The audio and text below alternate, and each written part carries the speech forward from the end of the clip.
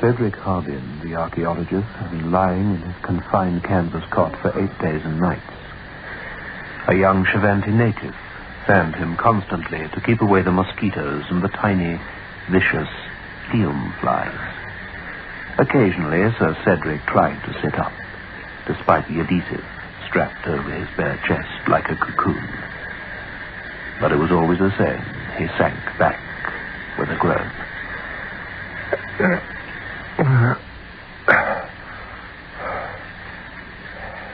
The Mato Grosso interior. Harbin. 3 broken ribs. Harbin? Sir Cedric Harbin. But boa constrictors are no respecters of titles. What's a knight of the realm to a great reptile disturbed from its slumber? It acted in the only way possible. It whipped its coils around the blundering human and squeezed and squeezed. And Sir Cedric, archaeologist, passed from the dimmed light of the jungle into and beyond midnight.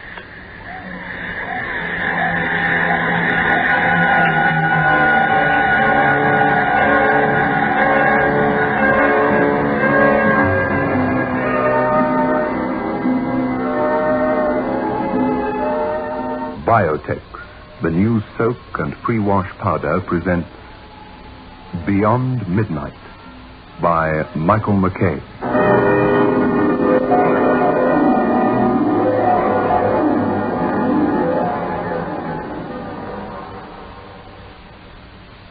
Recently, I received a letter from Mrs. Myra Strawn of Main Road, Rosebank in the Cape in relation to our product Biotex.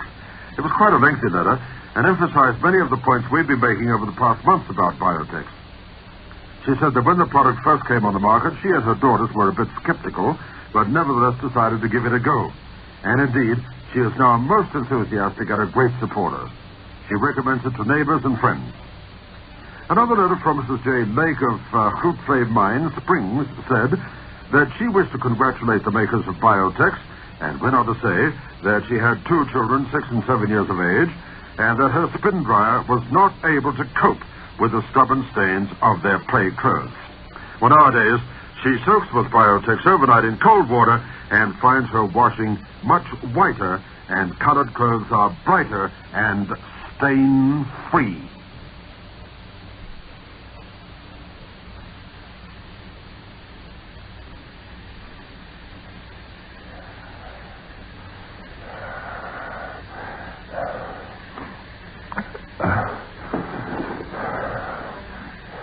Thought I heard you.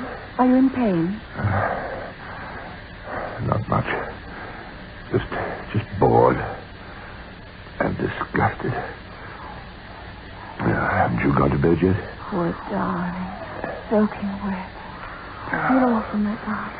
Diana, my dearest. How the devil can you be so bright and cheery after the confounded mess I've made of this expedition? Walking into that boa constrictor like a blasted tourist who'd never set foot in the Mato Grosso before. I don't know why I ever let this foundation talk me into this jaunt. On our honeymoon. What was I thinking of? Dragging you into this cauldron. Darling, if you can't sleep, at least try to relax. Here. Now, read. You can't go hunting your precious lost city with 3 broken ribs, and that's all there is to it. Now, stop fretting. Mario's got the situation well in hand. Mario. Oh, yes. A handsome and dashing young guy. Handsome. Is he? I hadn't noticed. Cedric, I do believe you're jealous. Of Mario? Ah, Senora, you're like a jungle orchid. Oh, darling, he's so corny. Did he really say that to you? Insolent half-breed swine. Send him in here. I'll sack him right now. You'll do nothing of the kind. All Brazilians make passes at every girl they meet from Europe. It's part of their good neighbor policy. But Mario's a very efficient guide. He's kept these war-happy Cervantes from traipsing off to start something with other tribes. He's kept a supply of mandioca and rapadura without trading half our equipment to get it. And he's the only guide in Belém who had the vaguest idea how to reach that lost city of yours. Remember, all you have as proof is that silly old paper in the Biblioteca Nacional in Rio. Mario doesn't believe it exists. Mario. If Colonel Fawcett and his sons died trying to find it in 1925, there must be... If I were only off this ridiculous cot. We're only 2 days' march from the place. I'd stake my life on it. Darling, there'll be other expeditions. You can try again. Now you've got to get well and strong enough to be carried back to Belém. Diana, I'll never understand what a lovely creature like you saw in a dried-up, crotchety old thing like me. My whole life changed when you turned away from that ass Forrester and looked at me and smiled that night at the Explorers Club in Rio. It was the most wonderful thing that had ever... Darling, we leave at daybreak, Mario and I, for the supplies. Yes, I know. Daybreak. How do you back? Of course. Next Thursday's our first anniversary. We've been married a whole month. You don't really think I'd spend that day with Mario and a lot of grinning tapirates babbling picanto, picanto. And Diana left the tent to complete plans for the short journey at dawn. The river village of Mantura lay only a few miles down the Rio das Mortes, the river of death. There, Diana could send a wireless message via Belém to the Foundation. Also, Mario could replenish their dwindling supplies of quinine and coffee. I don't like these new porters Mario signed up. Dirty, ragged urubus. Vulture people, the inspector of Indians called them. Vulture people. Cannibals or something, if I remember rightly. Now, sleep. Wish I could sleep.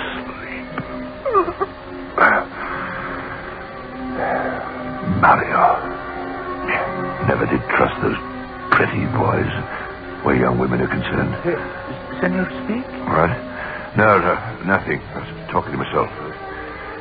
Swat that blasted tarantula up there, will you? It's going to fall on me.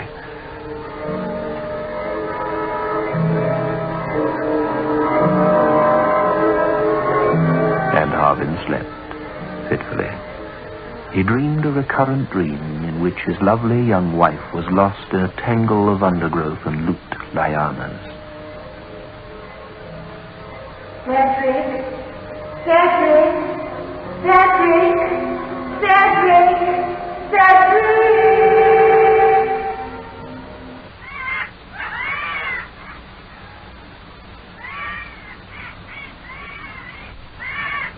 When the explorer woke once more, his head ached and the tent was steamy with mid-morning heat. Here. You. Bom dia. Signor, dorme bien? Muito bene. Where's the senora? She had a breakfast yet? Signor, te. Signor, she's gone. Signor Mario. It's gone. Let you sleep. You sick, no. Well... Gone already. Should be back tomorrow at sundown. Matura's only a few miles down the river. What are you grinning about, eh? What? Hey! Sly beggar. The devil's the matter with him? Hey! Boy! Signor, puritito, eh? Purity, eh? Il present purity tell. Tell what, you gibbering ape? Purity, the chief. Sir Cedric recognized him suddenly from the dried palm frond stuck in his pierced lower lip. like a spiky beard from his hairless chin. Tell what? Come on. He had tried to sit up, to prop himself up by his elbows, a sense of foreboding suddenly knotting his stomach muscles. Yes, all right. A present. Come on, speak up.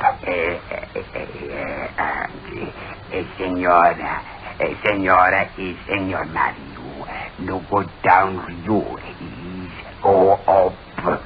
No go Matura, boy. It's run away, or Goyas, no come back. What? You're lying. I'll kill you. You lying scum. I'll cut your tongue out for saying a thing like that. No lie, Capitao. It's the truth, senor. Thank God, don't me no good, do nada. Me good India, me good boy.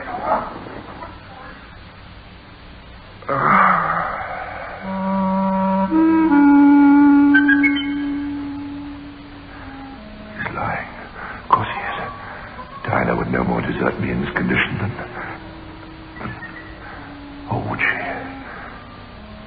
Could a middle-aged husband never be sure of a young and beautiful wife? Mario is young, virile, whereas me, getting old. One day I shan't be able to satisfy her needs, maybe. She requires someone. Mario.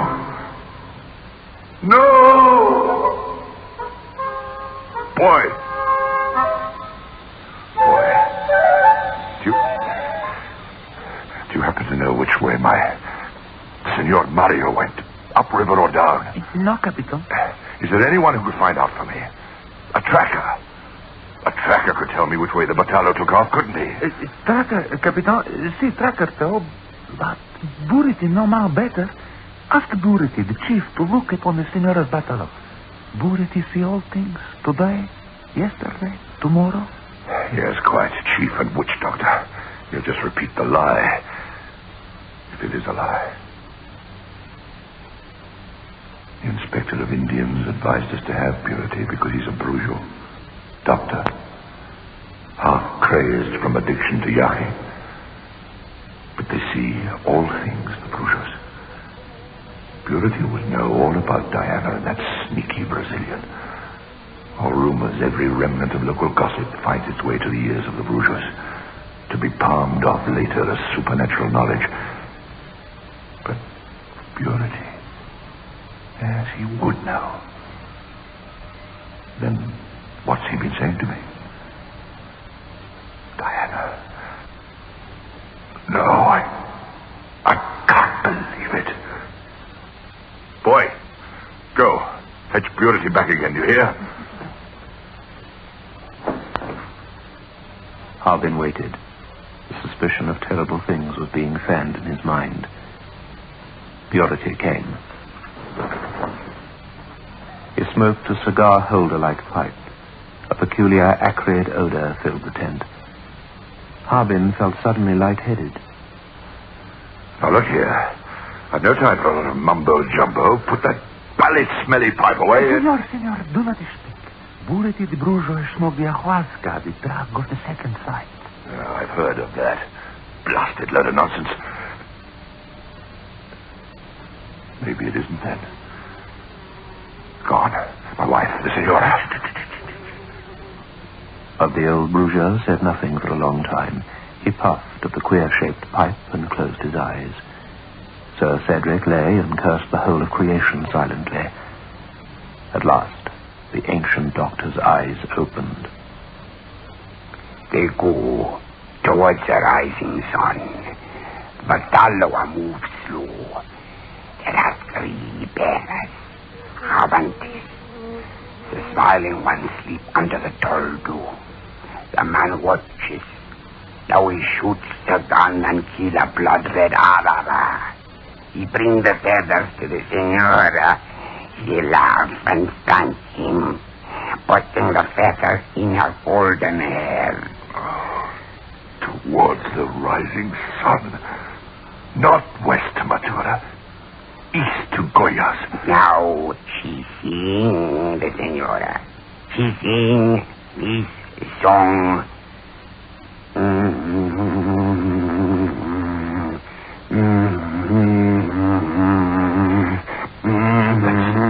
Never try to bind me.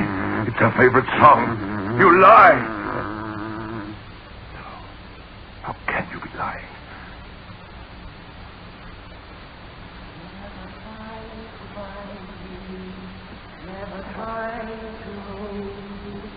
Take me as you find me, love and let me go.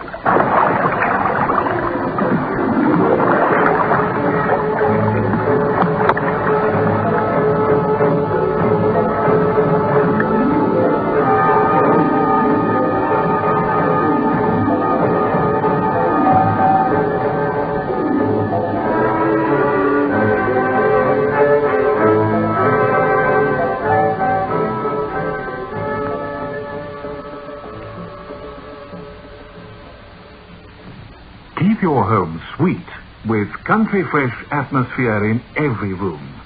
Keep Airwick handy. Airwick is the air freshener that actually knocks odors right out of the air. It doesn't just mask them with heavy scent. Airwick is the modern air freshener in economical bottle or a smart aerosol. Get Airwick. It makes breathing a little nicer. Soak, soak, that's all you have to do. Soak, soak, just for an hour or two you'll find things look as good as new when you use new Biotech.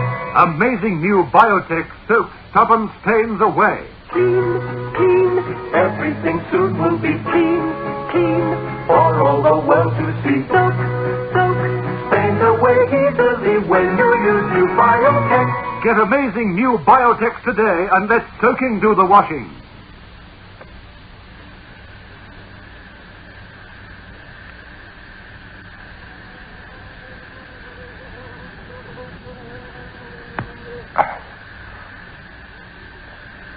Is there more you wish to know, Capitao? Let's look into the past. See the Padre and Rio speak marriage vows. The Capitao dropped the ring in his eagerness to place it on the finger of the one with the smiling face. A man with the golden mustache pick up ring and give it back. Kimball. He was my best man, and I did drop the ring. How could you possibly know? Did you overhear Diana and myself? That must be it, of course. Nothing supernatural about that. Do you wish, Capitao, I should look into the future? The ayahuasca sends the eyes in all directions, able to see what is, what was, what will be. The devil you can. All right. What is to be? My wife's run off with a ruddy Brazilian, you say. She coming back? And Burity the Bruger puffed again at the pipe, and his eyes began once more to take on that opaque, drugged look, the pupils widening until the iris had disappeared. Harbin watched, fascinated, trying to deny the hollow, sick feeling in his stomach. I see. I hear the smiling one screaming. It is written in the stars that the Capitao may keep before him for all the rest of his days the smiling face of his senora. But... Yes. But it is also written that the sight of it will also drive the Capitao into madness. This I see. No more. Rubbish, all of it. Capitao, forgiveness is better than vengeance. Get out of here. Jealousy is like a poison, Capitao. The senor stands where the trail fox. Think well. Get out! And the archaeologist fell back, soaked with sweat, onto his cot, helpless, alone. The old man left, and Harbin's mind sailed upstream, following a batalo where a lovely blonde girl and a handsome young man sat very close together. Take me as you find me, but let me go. Diana! Smiling face. Blasted, she was always smiling, laughing at me. Insolent Brazilian. Well, if I could only follow them, get my hands around his neck. First handsome, virile young idiot to come along, she'd left me. She'd left me with these grinning Charantes to get back to Bellum without a guide. Boy, where the devil are you hiding? Senor. Get me Purity again. No, wait, he won't go. It's Urubu country. Those new porters, send them to me now. And the Chevante raced off and returned almost immediately with 4 grinning Vulture men. Harbin blurted out his order in Portuguese, then again a few halting words of Chevante, but the Vulture men merely shook their heads, grinned, and looked foolish. Senora. He drew the form of a woman in the air with his hands. I want you to bring her back to me. He made a scooping motion with his hands towards himself. Suddenly, the eyes of the Urubu leader gleamed. He nodded, comprehending. Turi. White man. The white man. Mario. The devil with Mario. I don't care what you do about him. And he made a broad motion of dismissal, and the Urubu grinned delightedly. White man. The evil-eyed, heavily scarred man grinned again, and made a vague, but easily followed, throat-cutting gesture. And then he was gone with his flock, like eager scavenger birds.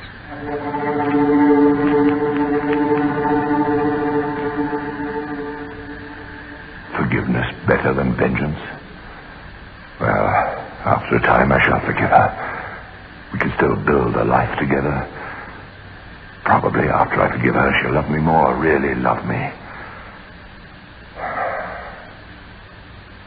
What did he mean, though? Purity? A smiling face.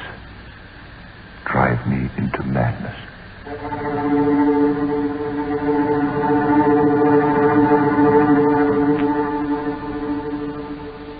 3 days passed, and then a 4th, and Sir Cedric Harbin lay and sweated helplessly in his cot. She'll cry, fling her arms around my neck and beg forgiveness. I will forgive her, gladly. It's all I want, to get her back again. To have her back again, smiling. A smiling face, the same as always.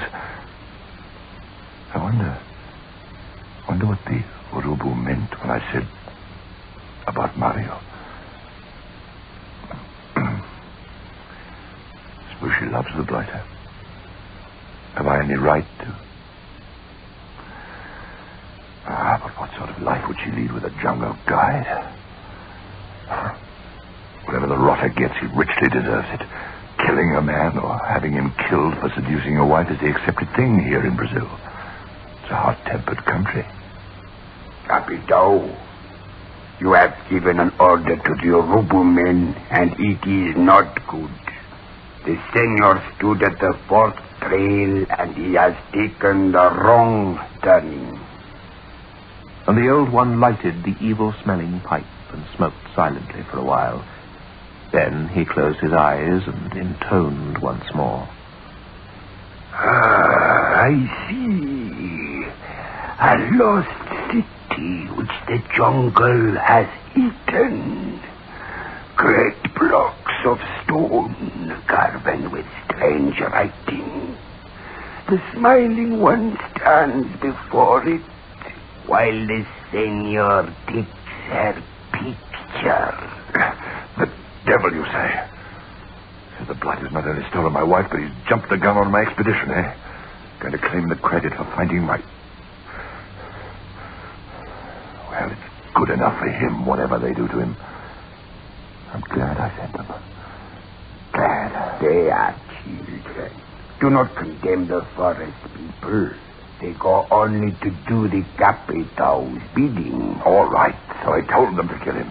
What's it to you, you shriveled up old fool? Get out of here. They should be back by tomorrow sundown with my wife. That's all I want. I'll never let her out of my sight again. Back at Belém, decent hotel. I'll make her forget all about Mario. I'll shower her with presents, make subtle love to her.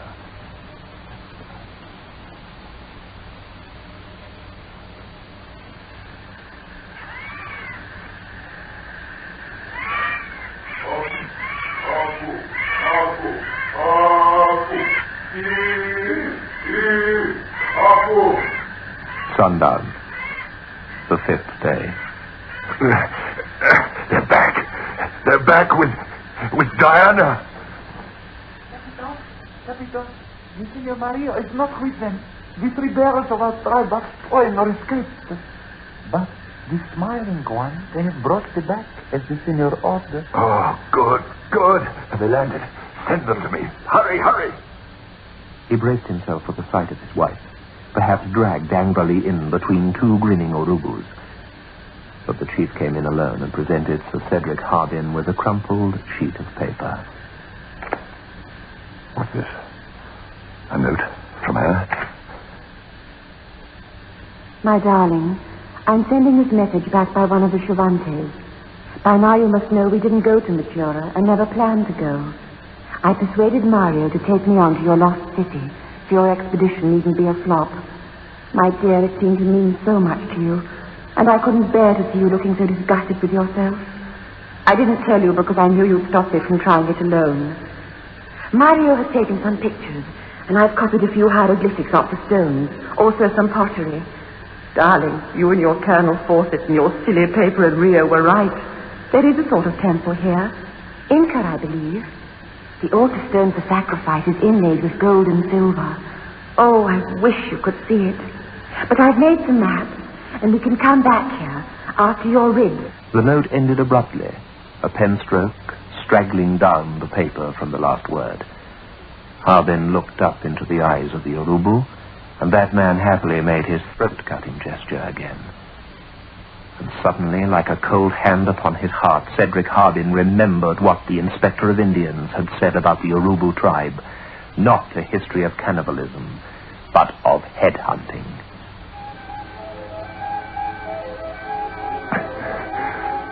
What have I made Diana witness?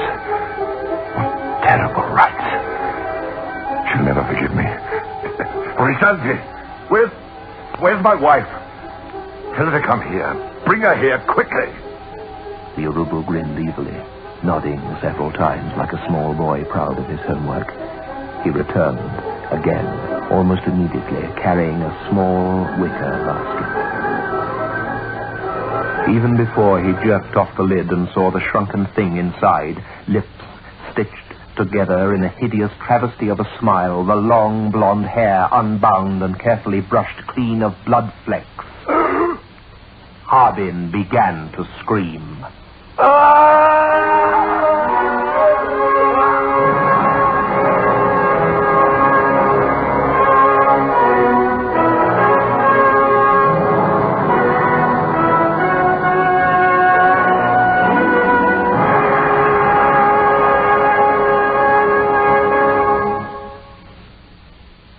Beyond Midnight is presented every Friday night at 9:30 by